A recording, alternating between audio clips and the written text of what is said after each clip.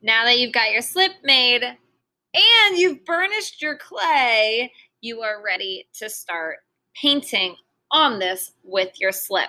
So you're going to need your slip, your clay, and a paintbrush. Oh, lucky you, there are 2 very nice fine paintbrushes in your art kit. So make sure that you pick these up. If you're in school, then you can just ask for one.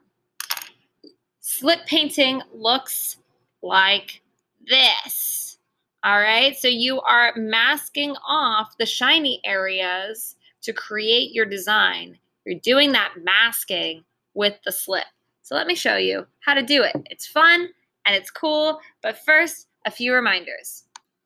Remember way back when we were thinking about our designs for slip painting, and I asked you to have one object or image or symbol that represents you or relates to you personally, and then to repeat that, but then also to have 2 repeated lines or basic shapes or 2 other personal images. Remember this? It's kind of a while ago. You are now, if you haven't already done so, going to pick one of your designs to paint on your piece. So if you haven't already picked a design, you might want to sketch something out, because once it's on your clay piece, it's not coming off. So you don't want to make the mistakes on your clay piece. You want to make the mistakes on a piece of paper. You ready? No. Why? You nervous? Something that you can do to kind of combat those nerves are draw on it with pencil. Now, you can't erase, so whatever you do, it's kind of stuck on there.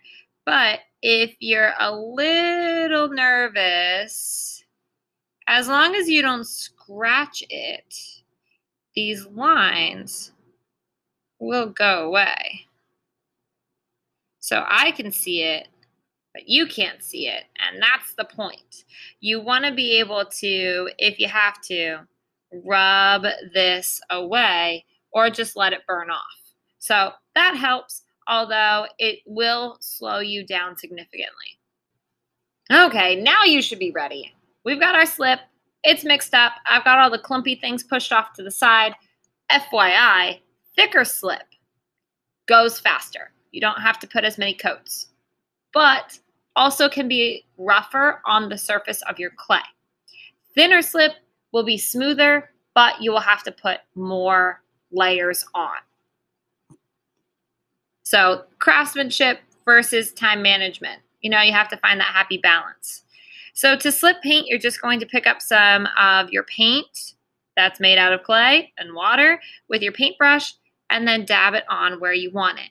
Now I'm doing some flowers, so I'm going to pull some stems down to the bottom. Talking about the bottom, make sure that your name is carved into the bottom and the year. So I'm making flowers, so I'm just adding some lines on here, just some straight vertical lines. And I'm going over it more than once to make sure that I build up enough slip to mask the shine. So then I'm going to go around and add more lines, making sure I build up enough slip to mask the lines or the shine with my lines. All the way around your piece, you're going to want whatever pattern you are using. Don't just stick it on one side. Make sure that it encompasses the whole thing. I can go back over and add more detail here. So I'm going to add some dots going around.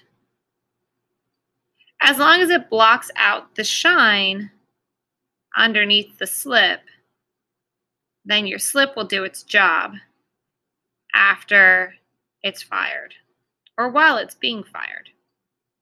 So if you still see shiny areas where you put slip, then you'll want to go back through and make sure that you add more slip onto that area. It may cause a slight raised section on your piece, depending on how thick your slip is. Be careful at this point because you have spent so much time burnishing your piece. If you scratch it, those scratches will stay. You are adding a basket to the top, but your basket is not going to start where your holes are.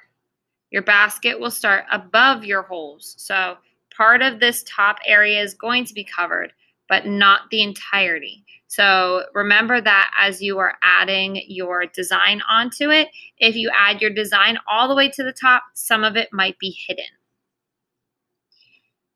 So just work along steadily, adding your design to your clay. You should be able to see the difference from where the slip is and where the slip isn't by going through, catching a highlight, and then moving that highlight across a slipped section. If the slipped section catches the highlight, then it's not complete. If it hides the highlight, then it is solid and will be fine when you are firing this. You might have to go over some areas more than once. Don't just assume that one coat is enough.